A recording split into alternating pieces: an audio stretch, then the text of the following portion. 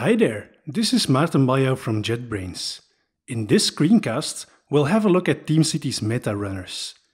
As you know, TeamCity comes with a series of runners out of the box, which offer support for different functionalities such as running MSBuild and code inspections, Gradle, and so on. This list of runners can be extended with runners that are available from various TeamCity plugins, or by creating Meta-Runners.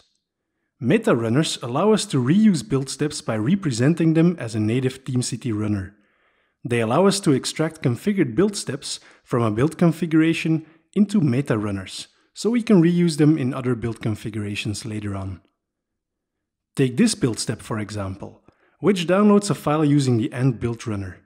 It checks if a destination folder exists, and if not, it creates it. It then uses the get task to download a file into that destination directory. This build step would be a perfect candidate to extract as a meta-runner. We may want to be able to reuse this build step later on. Before we extract this meta-runner, let's first create some configuration parameters for it. As we can see from the step script, we are using a parameter for the destination directory and the URL. From the build parameters, let's add them. We can edit the specification of our variable and provide a nice label and description for the TeamCity UI. We can also add validation rules, which can be very simple, such as checking if a variable is empty or not, or a full-blown regular expression. Let's do the same for URL and make sure we have a URL specified by adding a validation that specifies the field cannot be empty.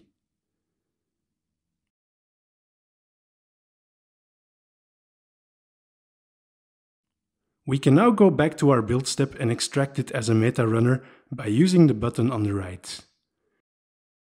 We can give our meta-runner a name and a description and then save it.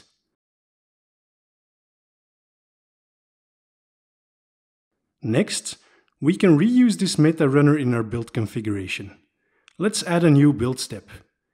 As you can see, in the list of available runners we have our existing runners, but also our newly created meta-runner. Let's select it. We can now provide the configuration parameters we need. We can see their label and description, as well as the validation rules we set up earlier. We can create multiple build steps based on this meta-runner, and even copy it to other TeamCity projects so we can use it there as well. Create your own meta-runners as you please. Documentation is available from our website. We also have a meta-runner power pack available, which adds commonly used functionality or support for other platforms like PHP. Thank you for watching and see you next time.